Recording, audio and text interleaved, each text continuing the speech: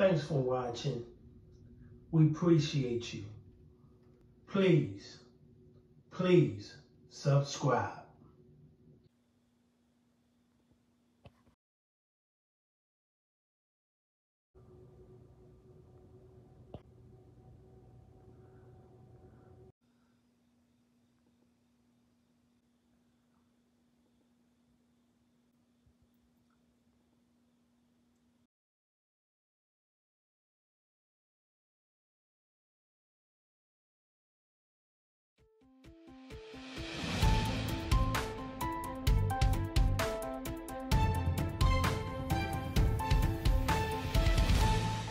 Your Deputy Thomas Gillen, Harris County Sheriff's Office.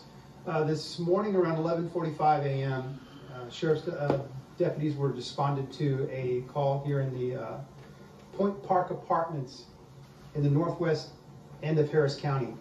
When they arrived, it came in as an in-progress call. When they arrived, a 22-year-old female had been shot one time by a male who had forced his way inside the residence.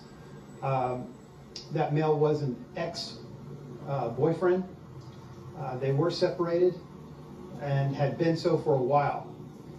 He did fire his weapon one time, striking the female, and then fleeing the scene. EMS was called, where she was confirmed on scene. Later, after a little while, information came in that this male subject was at an apartment complex in the 21,900 block of Clay Road. Deputies responded to that area along with our SWAT at that time, and then tried to negotiate with him over the phone. At this point, it was found out later that he had left that apartment and was found over in East Harris County, in between our deputies arriving and him fleeing that scene.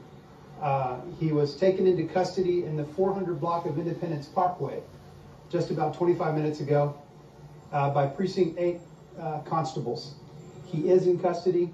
A weapon was retrieved from him, and he is now en route to Lockwood to be interviewed by investigators. Any questions? This is seeming to be a common set of circumstances in the holidays. Well, yeah. I mean, we've had an influx of a lot of domestic related this year. We've had a tremendous amount this year. You know, it's a sad situation, especially here in the holiday times. Anytime this happens, it's a sad situation. But it seems to be a trend that's going upward. We've tried doing more and more as far as intervention type deals and you know, domestic prevention.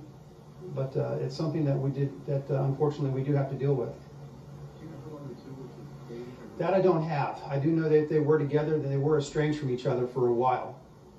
So he is a 28-year-old male. The deceased is a 22-year-old female.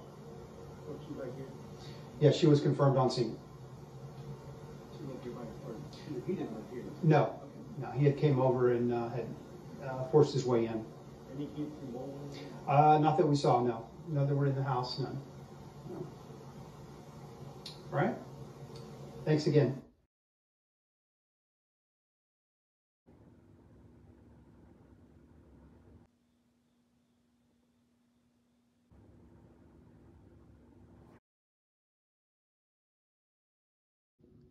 Thanks for watching. We appreciate you.